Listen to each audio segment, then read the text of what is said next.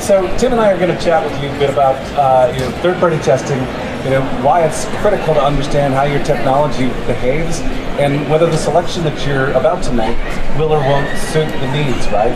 Because candidly, right, security products are responsible for one thing in particular, right? That's generally to identify accurately threats in the environment and to either prevent them or record them to ensure that no particularly egregious harm occurs.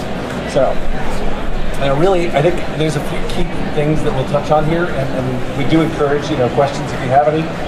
Make this session interactive. But, the organization should set out when looking to pick a particular piece of technology to ensure that the expectations and use cases are effectively set, and that the organization understands exactly what they're looking for technology to do. As JJ noted on the last session, the role of individual components, right, as a policy enforcement point or an element of mitigation, they're often in line, but wherever they're to be, there's something that they're expected to do, right? That's why the allocation, the budget, and the resources will be applied. So building from those use cases, a test plan or methodology to accomplish that is critical, and to understand what data goes into it as well as how it was achieved. Right? There's an awful lot of, let's say, interpretation in regards to test data that can be taken, and that liberty or that stretch can lead one to make poor choices or mislead you to make the wrong decision. Right? At the end of the day, right, the key is that security should never be a guessing game. You need to know that the technology will perform as it's deployed in the role that it's expected to before you go to production. Because I'll tell you what, finding out that your IPS, your NGFW, whatever control you're talking about doesn't suit the need, doesn't see threats, and has a very, let's call it porous surface, it is not a happy conversation with your boss after you threw $200,000, $300,000, $400,000 at something to deploy it and protect your organization. So that's where it leads to effective third-party tests. Great data saves you an enormous amount of time, and potentially more than just time. It could also be the reason that you're not looking for another role the next quarter.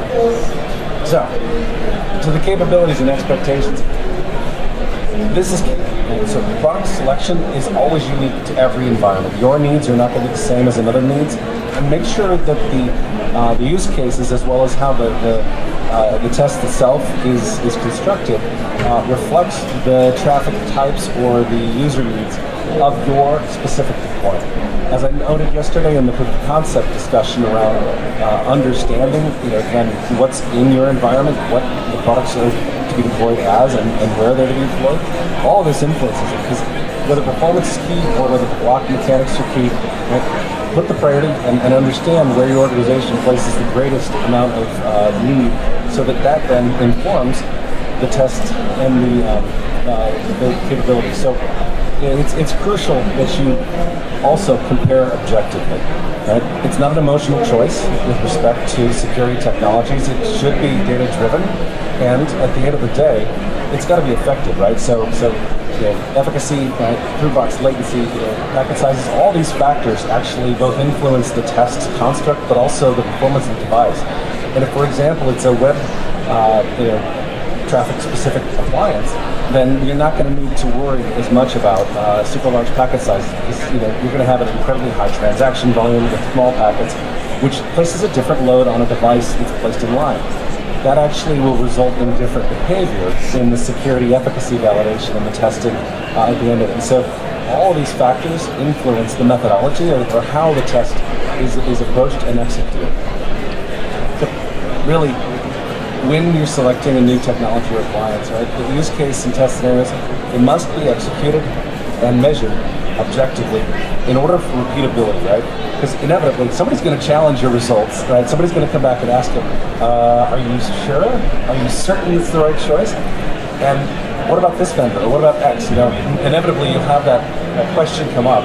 Having the evidence, the data to support the decision, or to reflect on whether something was missed, is crucial that there's an objective reference so that you can do so. Because you want to make sure that the organization is making the right choice. If you're investigating scale up, because the wrong choice, well, one outcome is that you spend a lot of money that's gone. Another is that there's something that was through and it makes a huge mess for the incident guys and the gals to clean up. And obviously the last is that Brian Krebs publishes your logo on his site, which is never going to be a happy moment. And so that's the test planner methodology. And this gets to that third-party piece. So the most reputable third-party test houses are very articulate in how they create their test environments, what they're testing against, how they execute the tests, and oftentimes the test tools and versions, they verbosely document their execution in order to ensure that any organization can interpret the data sets and do that comparative assessment. Because there's always corner cases where organizations ought to further that test set to ensure that their needs specifically for the apps in use or for the user environment are tested, because that's back to that unique elements that I mentioned earlier. Will potentially influence whether it's the right technology for you, but you can knock down 90% of a proof of concept with a really great set of test results from a third-party test organization. So with that then, I'm going to turn it over to Tim here, who has considerable experience in the construct of test as an architect, and give you some colors to the why this third-party test material is so crucial, and how to kind of interpret the stuff. So Tim? So one of the things you see a lot is a number on the screen, right? I have a lot of numbers on the screen. They never really tell you what on a data sheet, how they got there, right? And so what Mike was leading to is, things like large packet sizes, small packet sizes will reduce or increase the number it looks like. Anybody building a test can make it look good. I can send really big packets with very little things that won't trigger any L7 inspection, and you will go fast. But you'll never see that in a normal deployment. I mean, there are deployments, if you're just between, a bunch of backup servers, you might, and maybe that's your deployment and you're in segmentation, cool. But if you're on the edge, you're going to see encrypted traffic, you're going to see, web traffic, you're going to see streaming, you're going to see all kinds of stuff, and you're not going to see these huge GDP packets that are, referenced in testing references like RFC 2544. Those were really cool for switches back in the day. But in routers back in the day. And if it's just a router, yeah, sure, go with that. But if it's an NGFW and you're looking for inspection, that's not the right answer anymore. You're not going to get a valid use case out of it. One of the things that, you have to watch out for is that. You also have to watch out for what they turn on and what they're using to validate that. So if we're talking nowadays, if you're talking about NGFW, you're talking about anything that inspects web, we're not actually talking about HTTP anymore. We're talking about TLS. And what TLS are we using? Are we using 1.3 with elliptical curve? Are we using 1.1? Those results will be drastically different. And as 1.3 and elliptical curve becomes more and more prevalent, the load on boxes is getting higher and higher to be able to decrypt if they can do it at all. So, the normal answer for most people is TLS 1.3 gets downgraded to 1.2, and then we do something with it. But does it get re-encrypted on the far end, back up to 1.3? Or is it just left at 1.2? Or is it not encrypted at all? These are all things you have to ask. So you need to know what your use case is and why you're trying to do these things and where we're going to deploy it so you can build a test in. You can build a test plan. Some third-party testings will actually do those things. They will validate that you decrypted correctly. You will send attacks over TLS to make sure that it still blocks it. Because if all the bad guys are using TLS and you're not blocking the bad guys going over TLS, then you're missing something like 70 to 80% of your attack vectors. And your clients are still decrypting because that's how the website gets loaded. So your users are still in trouble and you're going to have a bad day. One of the things I wanted to point out on here is, if you look at gigabits and megabits and all that stuff, zettabytes, that one, that is all of known knowledge in a second. It's not it's a real number, but it's not anything that anybody can reach. 400 gig is pretty good, terabits insane, that's orders of magnitude bigger. So just watch what we're doing, right? Like, why are we getting there? How did we get there? What numbers are we using? What traffic is it? What is the profile? Are we validating the use case? Are we actually testing in a way that matters? Because I can build a test to make a box look awesome. I can also make a test that will crush anything I pointed at because it's not real. So the smallest packets encrypted as I can and break them up into fragmentation. And I will make boxes just like thermal out. They will be very unhappy with me very quickly. That's all I got for this slide. And that's where this goes to, right? You know, we talk about application mixes, and we talk about enterprise application control and NGFW. Well, you know, if vendor A and vendor B both claim application traffic mixes, but what does that mean? Are we talking SIP, SQL, HTTP? What? Often on datasheets, they don't give you enough data to be very clear about it. Whenever you look at third-party testing and that kind of stuff, they will tell you it is this percentage blah, it's this, and they will run that same traffic mix against all of the tested things. So you don't have vendor A claiming gigabit on app mix A, and you have vendor B claiming 2 gigabit on app mix B, when app mix A and B are completely different, and neither one of them are real. Neither one of them are even close to what you actually experience in the real world. So when you test these things, you need to ask these questions, understand where you're trying to deploy and what kind of traffic you're expecting.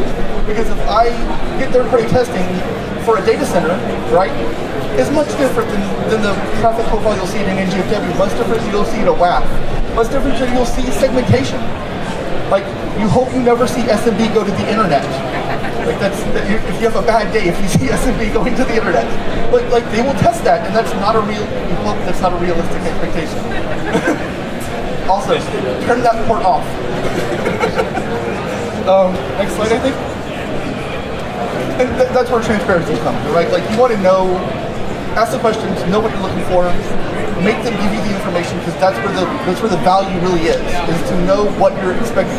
It's never going to be one-to-one. You're never going to see exactly the same thing unless you give the test house a sample of your traffic. You can get really close then, but it's still going to be simulated traffic. It's still going to be from an Ixia or from a Spartan or from a test thing, which means it's going to be simulated stats. But you get really close to reality, to what you expect, and that gives you room for scale. You'll know what you're up against as your traffic increases, because I don't think anybody here is expecting traffic to go down. Like I don't expect anybody who has in their forecast to have less traffic on their network. I mean, aging myself, I remember modems and T1s. And people picking up the phones. Yeah, exactly. People picking up the phones and making squealing noises with the phone. Anyway, so I mean, we look at gigabit to your house now, right? I mean, that 2 years ago, 3 years ago was absolutely insane. The problem with that is, as traffic increases, the number of requests increase, the threat vectors increase, because you can fit more bad stuff in the pipe now. You're being exposed to more and more. So you want that stuff to be protected. I mean, even at my house, like just me, like I have an IPS. My kids love it. Next slide.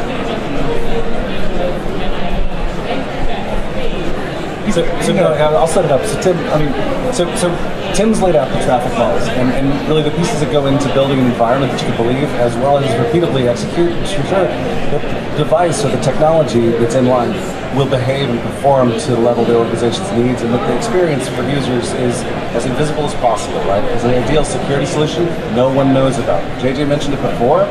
That's that perfect scenario. Is that the experience is exemplary, but that it also protects against threats. And there's a lot of techniques and tactics that go into this. So Tim, if you could tease out sort of what goes into the design of a test, as well as how a test house should think about and/or what the data should reveal when somebody evaluates that data. So for looking at security, right? There are open source tools that you should use as your baseline test. I'm going to pull out Metasploit because they're known. Metasploit's an easy thing to use. There's a lot of other tools like that you can use that will help you get there. But whenever you're looking at what bad guys are actually doing, you have basically 2 or 3 forms of thought. You have people that just blast the internet with the latest packaged bad thing, and it's phishing. I mean, it's not phishing, but it's like phishing as in we're just going to send it to everybody and see who bites. Right? You have targeted attacks where they want your something, and they're going to actually do the work. It's really easy to block the broadband splash everything because set and hashes and stuff like this gets noticed. Like, you just got ransomware. You can block a lot of that stuff with good inspection, but you have to embrace encryption to do it. You have to have the signatures and the hashes have to be active and valid for really weaponized threats. In reality, I don't know who remembers this picture, by the way. Hackers, the movie.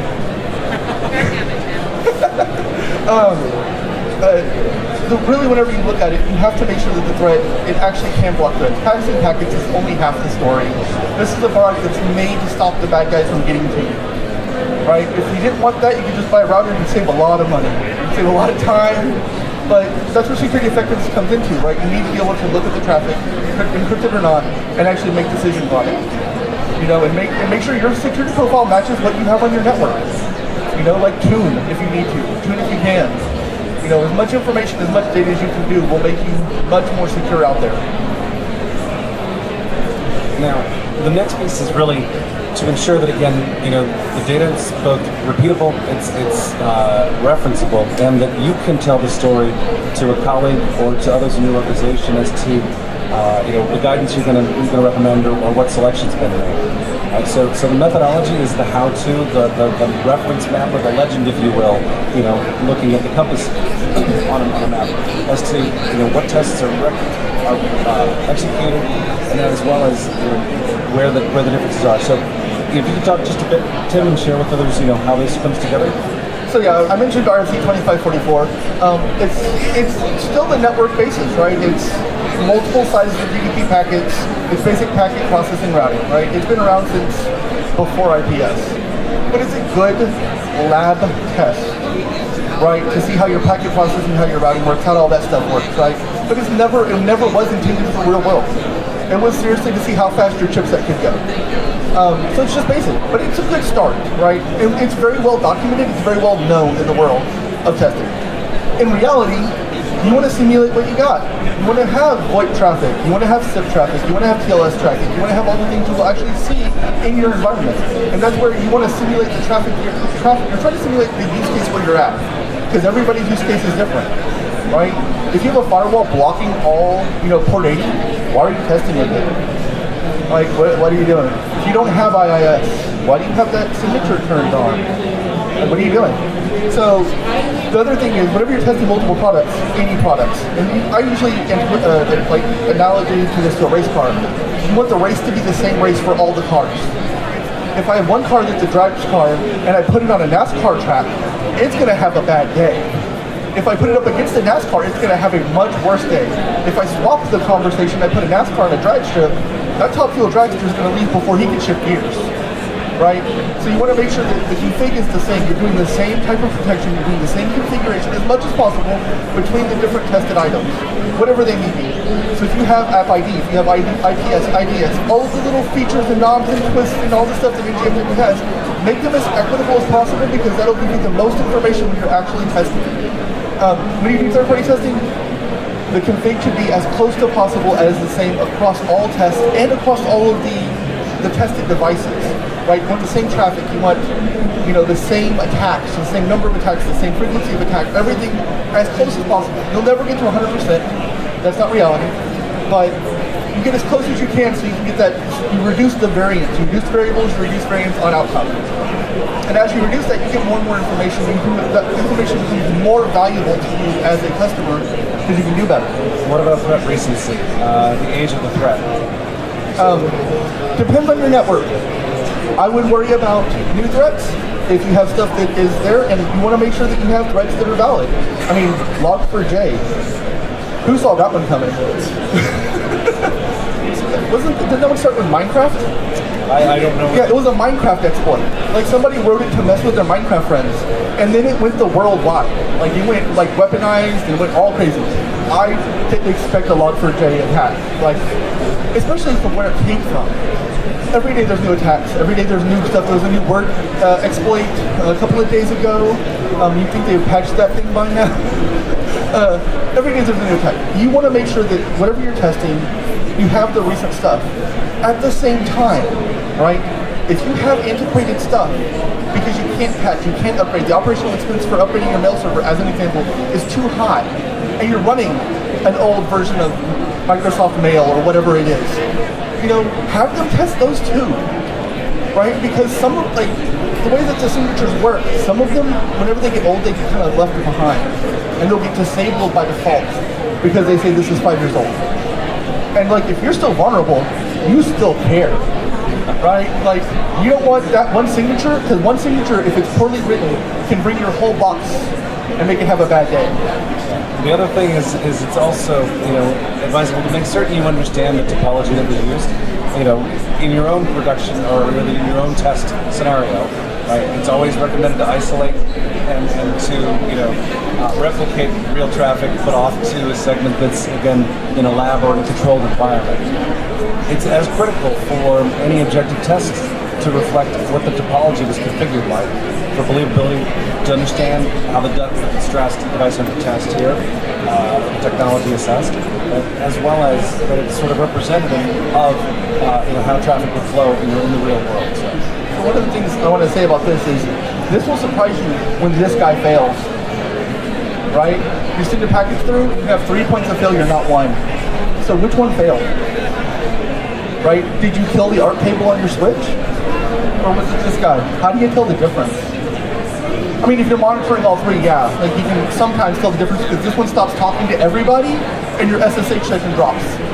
But like, so then what do? Because you have stress tested this guy and not the one that you're actually going to buy, right? So it's just something to think about. Like, you want to make it match your topology, but you also want to simplify and make sure that you're watching for the right mode of failure, right? Because if this guy dies before this guy dies, you'll never see what that one can actually do, right? And that's just something you have to watch out for because it will bite you and you'll spend a lot of time troubleshooting. I'm speaking from experience, having broken every appliance in our test lab, not including just the one under test. So it really, I mean, to sum this all up, right? I mean, we recognize that testing every technology you're considering to the nth degree yourself, it's complex. It is an enormous amount of work, right? I often engaged in year-long single technology consulting projects for very large organizations because the depth and the scope of their test needs was so extensive. But being able to leverage excellent material from third-party firms such as Cyber Ratings, such as ICSA Lab. So there's groups that do have excellent data sets that you can leverage to reduce the effort you need to take upon yourself to test through it. But it's crucial that you have the measurement detail, and that you understand the results.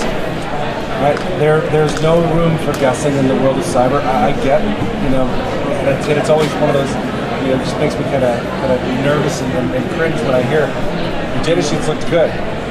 They're meant to, but there are vendors like Juniper Networks. We pride ourselves on our transparency, and all the results or all the traffic mixes that, for example, Tim talked about earlier, are noted in every individual data sheet. So you've got clear text as to how those numbers were achieved, and then you can again gauge for yourself whether they're the right mix for you. But knowing exactly how the numbers on the data sheet were achieved is also part of that criticality, and that's why being able to compare objectively between vendors via a third-party test organization is incredibly valuable.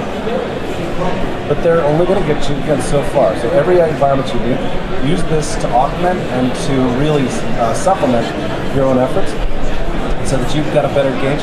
And again, like I said, the more transparent those test organizations are, and of course, MITRE's doing pretty extensive endpoint testing. There are groups that do this. Knowing how they arrived at the results that they did will help you understand whether their test environment was something that you can translate into your own use.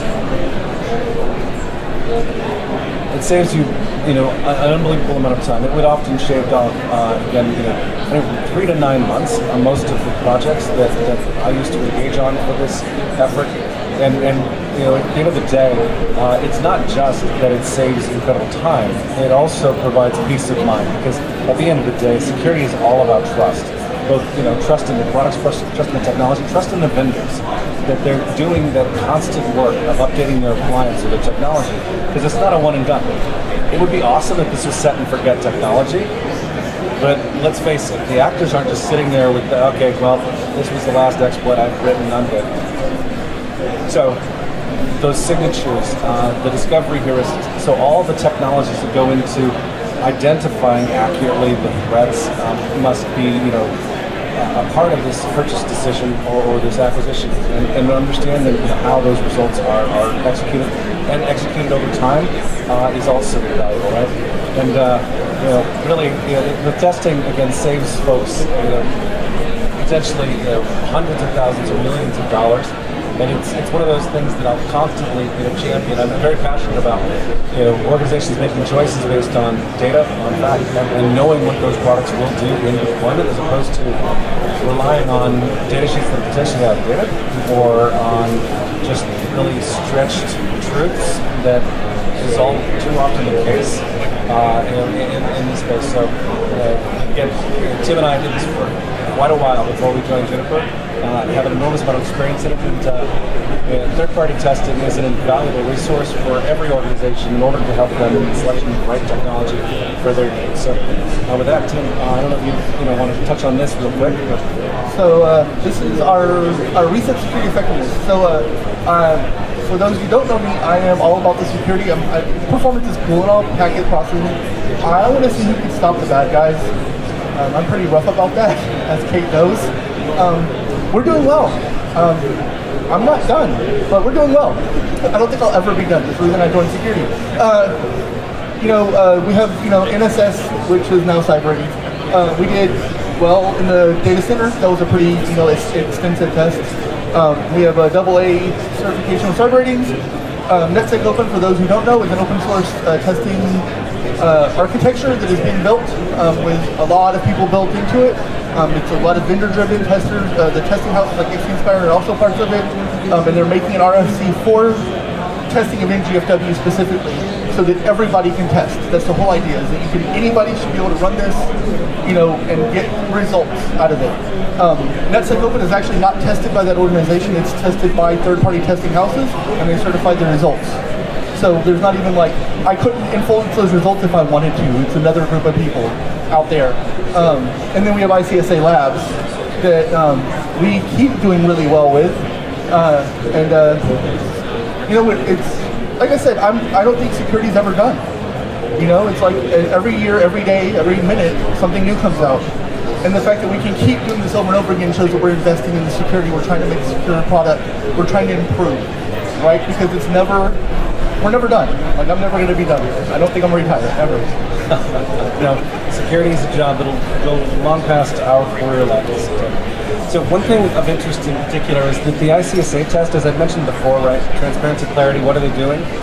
They do a great job on, for example, false positives, right? The bane of most ops teams, and frankly, their headaches waiting, because obviously chasing false alerts that distract you from the rest of the job, in particular, right, the real legitimate threats, it is a nightmare for every team.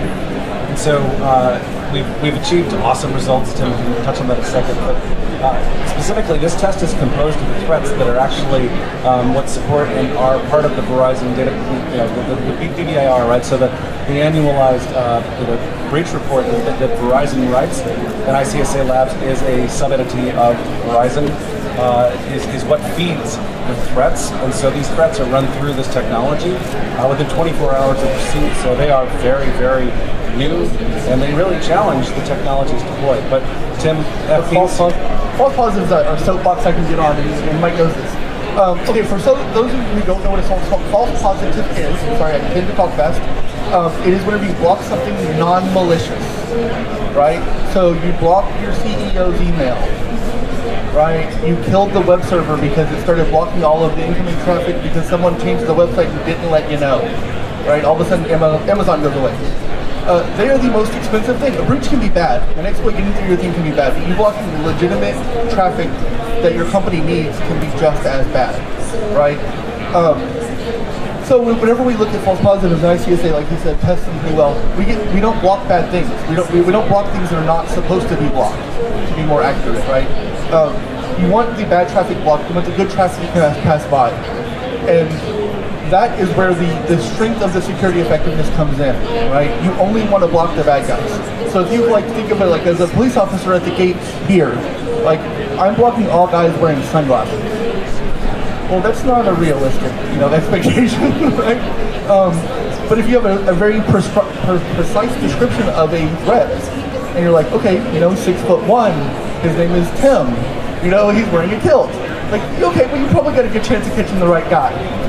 So that's where false positives really come into play. It's like you don't want to block stuff that's company impacting, but you want to stop all the bad guys from getting it at the same time. And balancing that, the threat versus the impact on the network, the negative impact on the network is where you really want to watch yourself, because security is only as good as the product.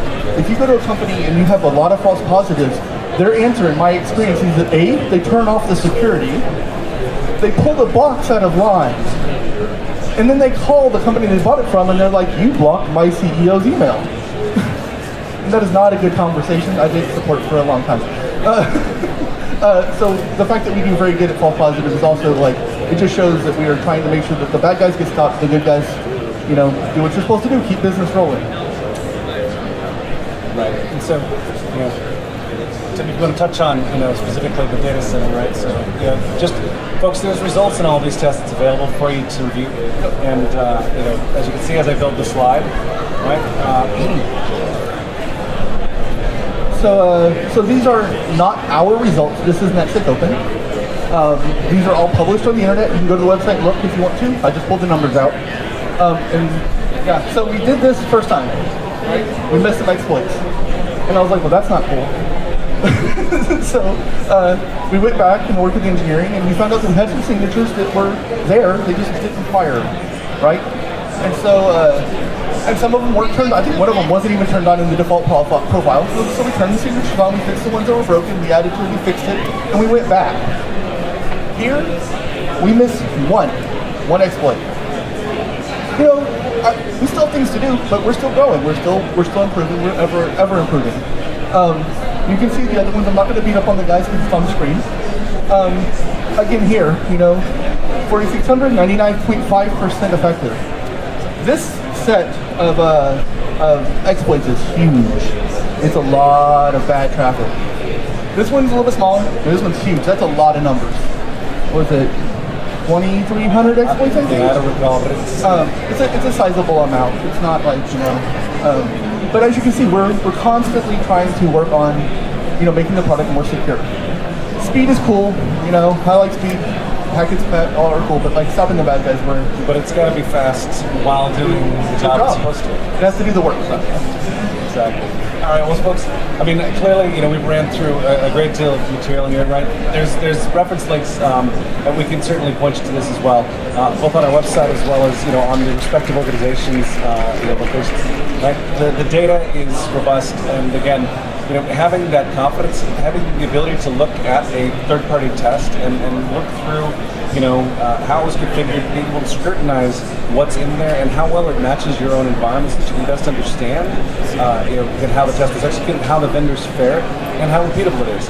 When you get challenged about why did you choose X or why did you choose Y, then you've got, you know, quite a bit of ammunition in your pocket to pull out and, of course, support the choice, so that, you know, you can defend the organization's choice to pursue that and really to you know, deliver it. And of course, you know, if you want to talk more about how to, you know, run proof of concepts or test yourselves, if that's your shtick, then, you know, Tim's done this for decades, so we'd happily talk further. So, any questions with that, and perhaps a slide. So, perfect time. You made it at the very end. We were like, you know, like, oh, it sounds like he's just starting. Let's sit down and listen. And then you're like, any questions? He's not just starting. What was it? What did I miss? All of it. Start over. Go back one slide. They want to take pictures. Oh. Yeah, do you know you can just like pick me from the deck? This was third-party testing and why datasheets are not always truthful. Okay. And so I think this is going to be, you have to ask her when it's going to be available. I have no idea. Recording it, and these guys are around too if you want to ask questions and talk to them directly. And I don't think they're going to go through their whole deck again, but it's up to them. So, yeah. We love to geek out on this stuff, so happily chat further. All right, well, thank you, everybody. Certainly appreciate the time.